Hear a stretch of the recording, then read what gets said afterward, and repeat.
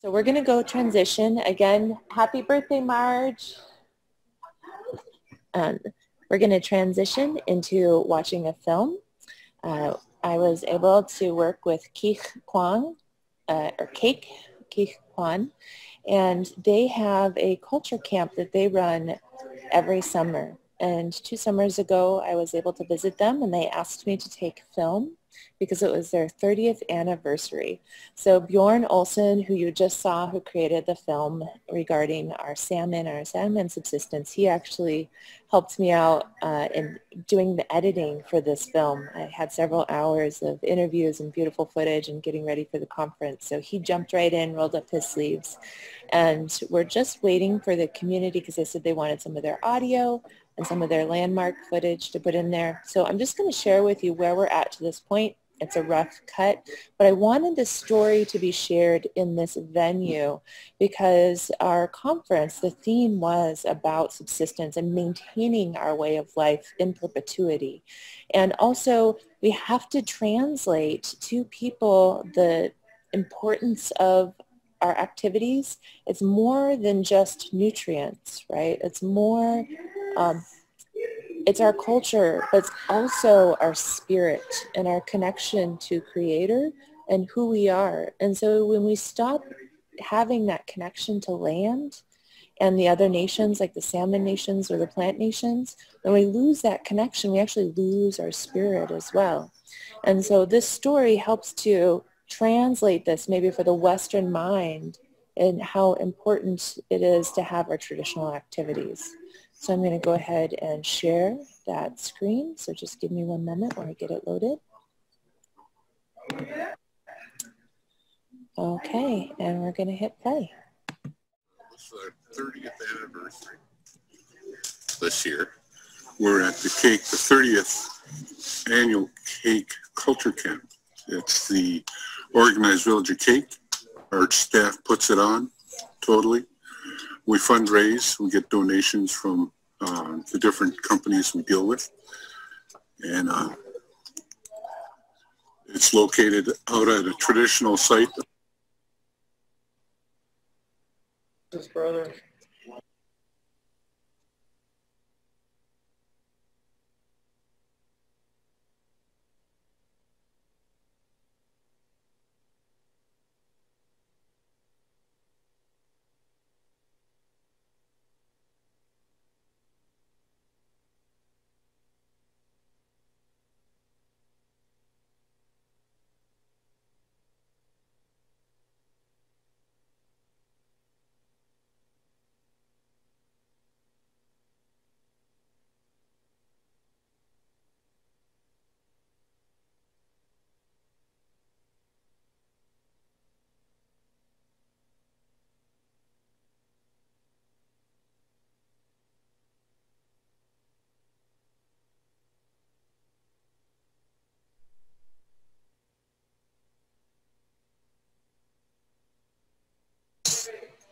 Right at the top.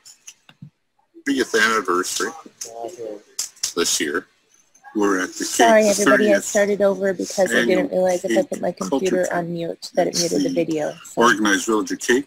Our staff puts it on totally. We fundraise, we get donations from the different companies we deal with. And it's located out at a traditional site of Walter Williams Sr. and his son, Walter Williams Jr. And we thank them for it. We're out in the Cake Tribal Corporation area. It came about because back then we had a rash of suicides, about 15 suicides in a year and a half or so. Alaska Daily News in Anchorage did an article, a series of articles, 1 whole week of it, called People in Peril, 1987. And they wrote about Alaska. And one section was on cake. And I did not know we had the highest rate of suicides in the state of Alaska. The state of Alaska had the highest rate of suicides in the nation. Where did they put us? Right at the top.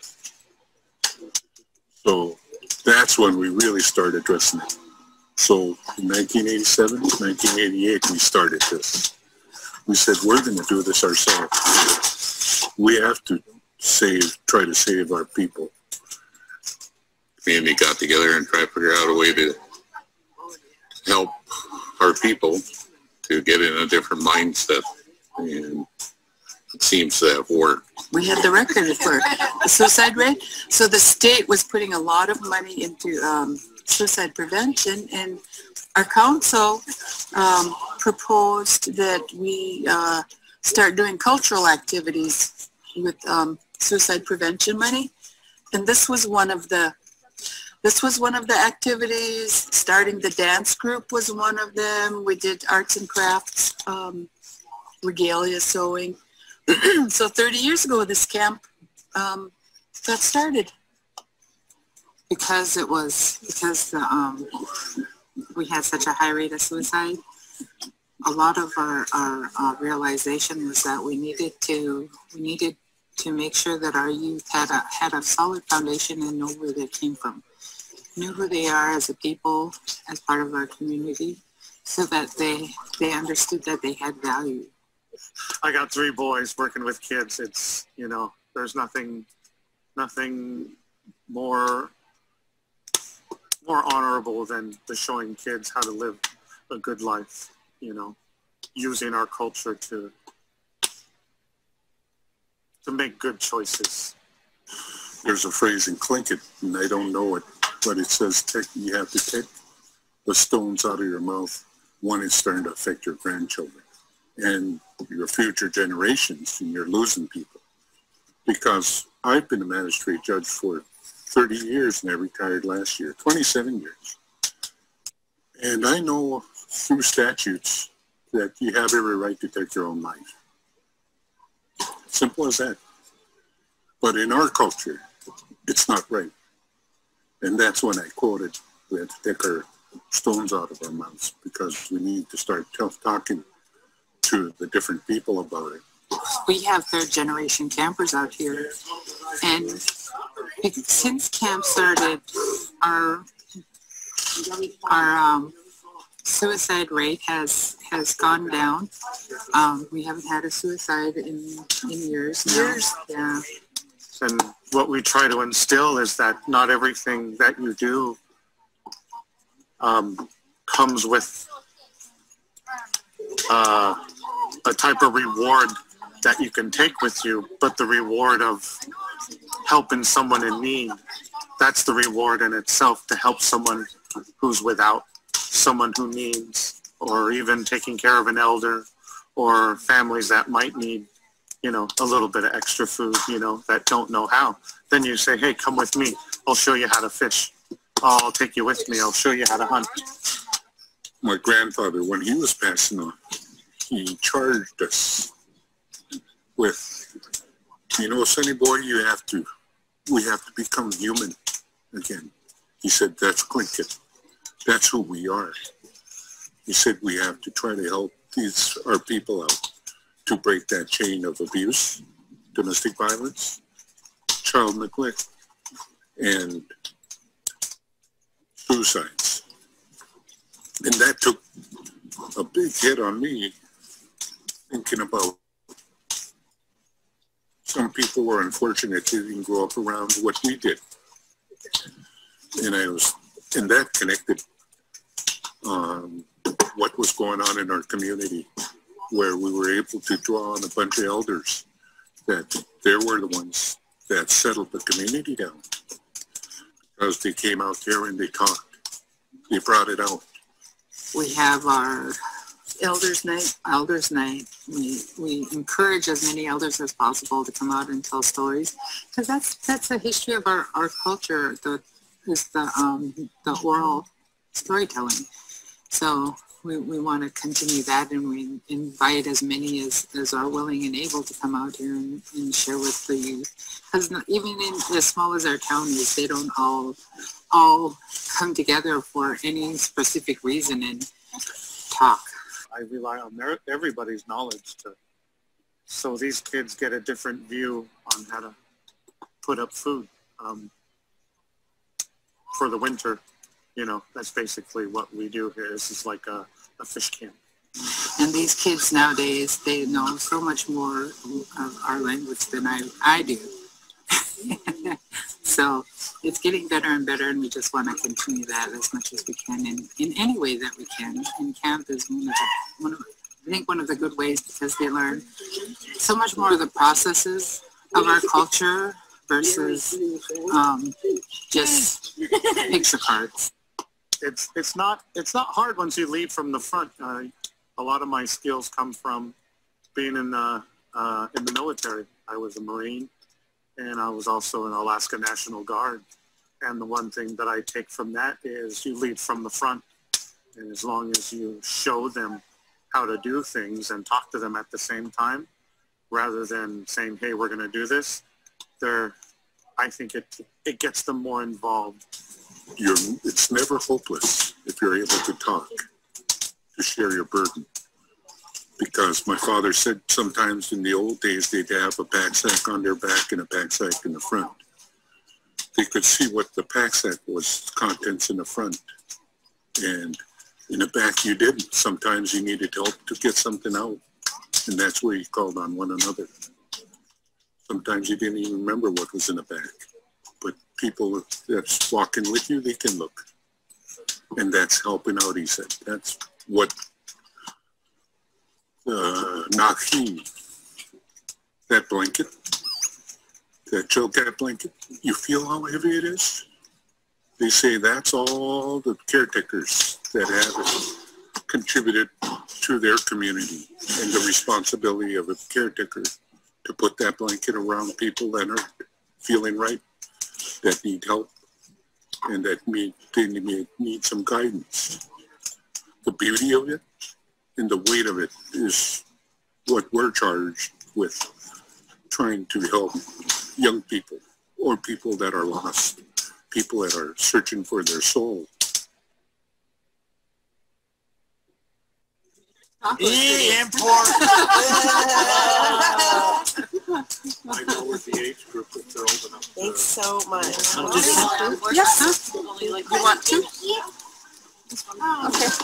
If you can cook for that many people, then you're a real village person.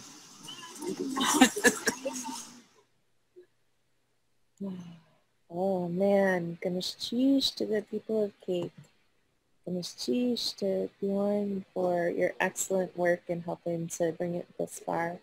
And I'm looking forward to sharing it out when it's completed as well with everybody. And for those of you who don't know me, beyond being the coordinator for TELS 2020, I'm a plants educator and a traditional healer. Sharing.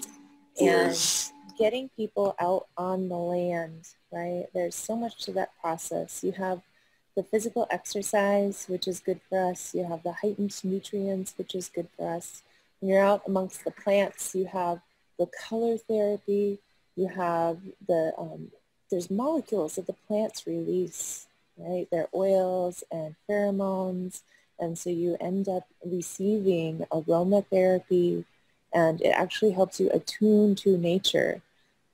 And thankfully, Western science is finally starting to catch up to understand what we've been talking about and how important it is, even just standing barefoot and receiving those negative ions to help, invigorate the body. And then you start going in and creating relationships, and not just a relationship in a short period of time. We have stories, that are 10,000, 20,000 years old that teach us how to be a good relative, how to be in relationship with the land and the animals and the water and each other. And with climate change, that's some of the stories that have been shared with me with medicine people and elders from Alaska, from Canada, from the lower 48, from Mexico. When you listen to the stories, the fundamental core teachings is for us to transition through these changing times, which they saw coming. We have stories from our elders from a long time ago that Alaska is going to be warm again. But it's going to happen very quickly. It's going to happen very rapidly, something that we haven't seen before. And it will be up to the indigenous people to teach everyone how to be real human beings again. How do we live in this world? And what is our purpose? Our divine purpose, our sacred purpose as humans is to care and tend the land and to help create a healthier, more abundant space for all of the nations, right? The plant nations, the animal nations, the fish nations, and the human nations as well. And so I'm thankful to be able to help coordinate this event and also for the work that I get to do with our communities. So with that, we're going to actually transition over to Junior. They're getting ready. With your registration, you received, hopefully, if you registered in time, a cultural project. And for those of you who may not have received it, I do need your address for it to be mailed out. And we'll actually continue mailing out the cultural projects until we hit 200. I think I have like maybe 20 or 30 left that aren't claimed because I don't have mailing addresses for them. And so if you send me your mailing address, then I can send out a cultural packet to you, and then you can actually come back and look at this content, because everything in this conference is being recorded, and then it's going to be available on this site for 3 months, and then after that we're transitioning it to the Region 10 RTOC's YouTube page, and then you can access the cultural project on this site or on our YouTube page and follow along, and you can make your own octopus bag at home. There's some different varying conversations about where it came from. One of the stories I heard from Becky Atukyuk is that it was a trade. We got this design in trade. And so it is referenced towards the Dene people because it looks like one of their trade bags. And then we generally have a seaweed pattern on it. And the seaweed pattern is actually traded through the Tsimshian, who did the land trades over to the eastern part of the United States with the Cree. And so that's how far the seaweed pattern came from. And that's something to think about our native peoples and pre-contact is, you know, people who don't know any better may think that we were siloed from each other and kind of these individual spaces, but that's not true. Actually, as a Tlingit person, we had trade routes that went thousands of miles inland where we would take high-grade marine oils from Ulugan or seal, and we would trade them interior with interior peoples. And we also had seafaring trade routes where we actually traded all the way down to Central America, and we have stories of relationship with Hawaii and New Zealand, and we're all connected, and we know because of our stories from pre-contact of our migration routes and how to be good relatives to each other.